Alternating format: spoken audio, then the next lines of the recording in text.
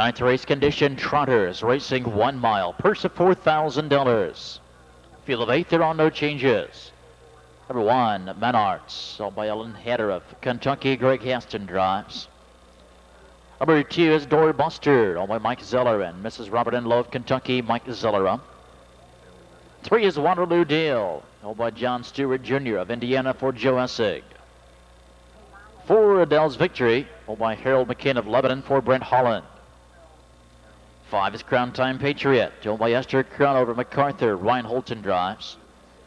Number 6, Financial Score, owned by Dwayne and Carol Lowe of Malta. Dave Miller driving. 7 is Past the Ammo, owned by Melody Ross of Powell for Eric Ledford. Number 8, Rum's Last Shot, raced by Tom Tharps of Lebanon. Trent Tharps in the sulky. One place show, perfect trifecta wagering. 9 minutes on the backstretch. There they go. And they're off. And from mid-track, it's Crown Time Patriot for the lead alongside Financial Score. Rum's Last Shot from the outside came away third. From between horses fourth, it's Waterloo Deal. Menards off the rail is fifth. Inside sixth, the Doorbuster, racing early seventh. Adele's Victory past the ammo, the early trailer. Out of the upper turn, near the first quarter mile marker, Financial Score with Miller. On the front end here by 2. Crown Time Patriot is second. Rum's Last Shot follows third. 28 3 of the opening quarter. Waterloo Dale is racing fourth.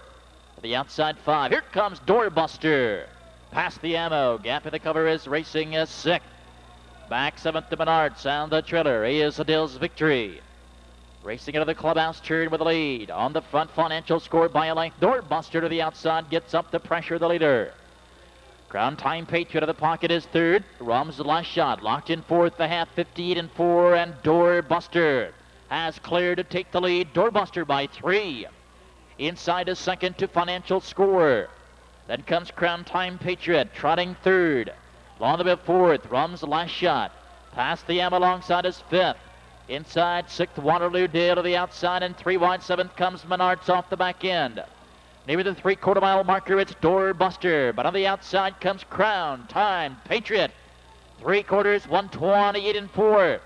Midway to the final turn, it's Doorbuster with the lead, but Crown Time Patriot is right there, pressuring 2. On the rail, racing a third, Financial Score, and Menards is in striking position. Less than an eighth of a mile to go, and down the stretch, Doorbuster with the lead. On the outside, Crown Time Patriot. Financial Score down to the inside. Deep stretch. Crown Time Patriot. Financial Score. These two heads apart. They'll hit the wire together in 1:59 2.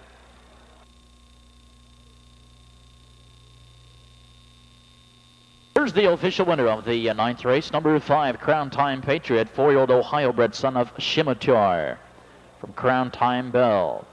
By Esther Cronover MacArthur, Ohio. Earl Owings, the trainer. Ryan Holton, the driver. Third season's victory for the 4-year-old Ohio-bred trotter. The mile, 1:59 2.